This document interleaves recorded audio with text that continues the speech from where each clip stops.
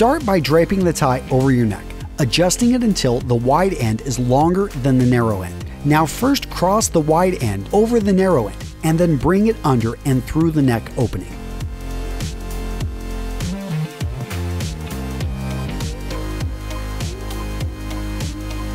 Next, cross the wide end behind the narrow end, then bring it through the neck opening again, this time going over.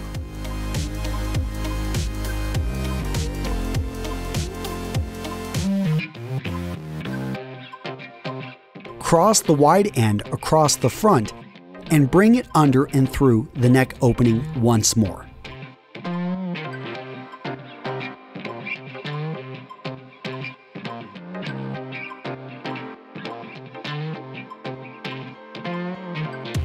Now pull the wide end of the knot through the loop formed in the front.